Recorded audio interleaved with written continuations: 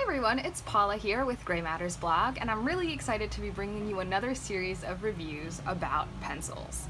For those of you who don't know, I love all things stationery, but I have a particular place in my heart set aside specifically for pencils, and that's why I wanted to bring you guys reviews from pencils all around the world. So I'm going to be starting this review with my personal favorite pencil, and that is the Staedtler Norica 2014. In the United States, these can be found at the local Staples for the most part. Sometimes they're found online.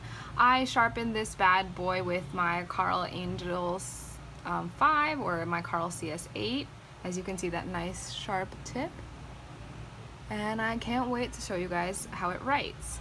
This is one of my favorite pencils because of the fact that it writes so smoothly and buttery on all kinds of paper. The graphite for a number 2 pencil is really smooth and dark. And I just really like the way it looks even on, loose leaf paper, computer paper, notebook paper. It really does just a great all-around job. So it's one of my favorite everyday pencils. So to start, I'm going to be using this index card from Pen Plus Gear, which are found in 100 packs at your local Walmart. And then for the eraser test, I'm going to be basing it off of my personal 3 most carried erasers, which are the Uniboxy, the Pentel high polymer eraser, this is a super mini version, and then my mini version of the Sakura foam, which is like one of the holy grails in the pencil community. So let's get started. I just want to show you guys how this will write. So I don't know if I even hold my pencil correctly, but I will do my best. So as you can see while I'm writing, I know you can't really hear the feedback because that basically is why one of the things that I love about this pencil is that it's so smooth. And it just glides across the page. I didn't realize how hard it would be to talk and write at the same time. So here is going to be our eraser test. I'm just going to do one whole length of shading so you guys can see. The point holds up pretty nicely. I really like the point retention. And we'll do a quick smudge test at the bottom. Because I actually have really sweaty hands when I write, so smudging really occurs a lot for me.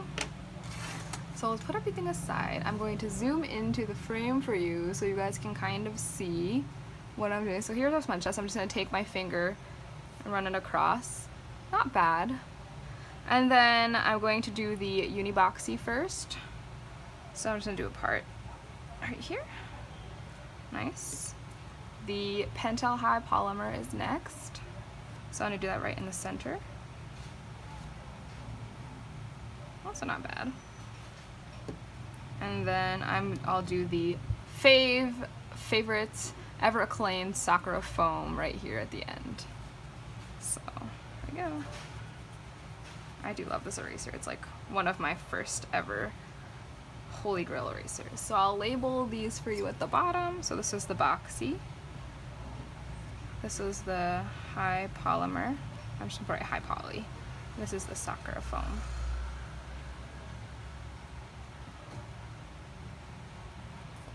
And once again, this is the Staedtler Norica 2014. And the fun thing is about the Staedtlers is that there is also a 2015 and 2016, sometimes you get down to like a 2013 and a 2012, but I'm finding that the 2014 still has the nicest formulation with regard to its graphite. The other thing that I really love about this pencil, and I'll show you as I zoom out, is that it is super minimalist looking. I'm just gonna fix these on the edge, sorry. It has a simple silver ferrule, a white eraser, and also has just a really nice matte black lacquer job that I really like. So finally at the end over here, I'll show you guys how it's on pencil eraser works. It's not my favorite eraser, it's not the best, but it's also not the worst. So I'll give you a close-up of that. So you can see the smudge test actually looks, it almost didn't smudge at all, and that was after me freshly writing with like a sweaty palm. Here is the eraser testing. So here's the boxy, the high polymer, the Sakura foam, and it erases really well actually. The high poly kind of just leaves a little bit residual grayness. And finally, here is the writing. You can see that it's kind of dark and smooth. The point retention is really nice. Pretty much everything looks great. And I really don't know what else to tell you except I really love this pencil. So I hope that that gives you guys a lot of information about one little super cute matte pencil. And I hope you guys enjoyed it. I promise I will think of a cuter sentence to write next time I test a pencil.